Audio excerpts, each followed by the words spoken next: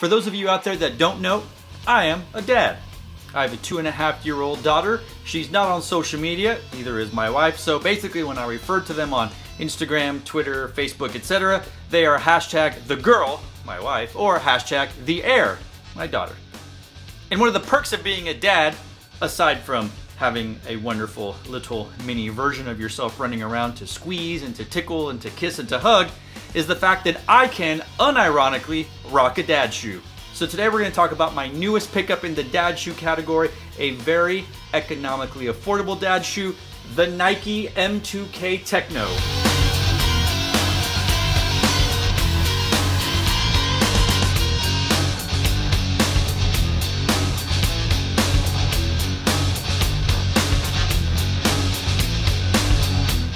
This shoe normally retails about 95 US American dollars online or at your favorite shoe store. You can go to Nike.com right now and find this same exact shoe for about $67. So you're already saving almost 30% if you were to grab this shoe. This colorway of the Nike M2K Tekno is Gunsmoke, Natural Heather, University Red, and Summit White. The upper consists of real and synthetic leather combining for a layered look inspired by the Monarch 1. The back of the shoe features a pull tab at the heel for easy on and off, and it seems to be made of a standard nylon-like material.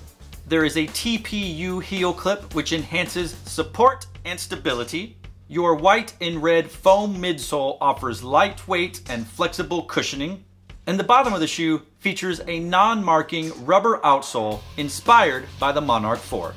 This shoe features flat gray or Gunsmoke laces that have clear and transparent aglets or lace tips. Your tongue, which is thick with like 3 I's and 3 C's, is a nice foamy mesh-like material with the Nike name and swoosh embroidered onto the top.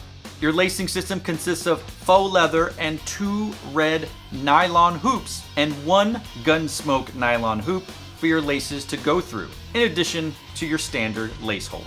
If you count all of the swooshes, including the insole and outsole, you have 8 swooshes in white, red, gray, and dark gray.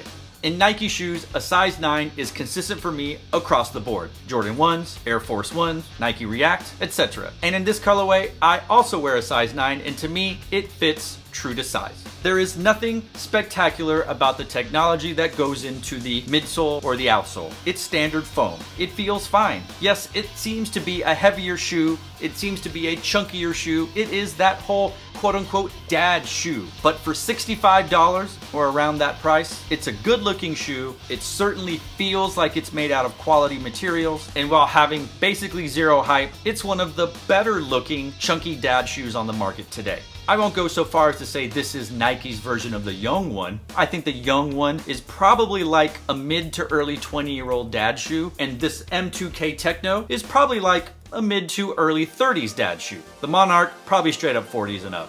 And that is the Nike M2K Tekno. A very cost-effective shoe, especially because it is on sale basically everywhere you go. Let me know in the comments down below what you think about this silhouette and the whole chunky dad shoe craze.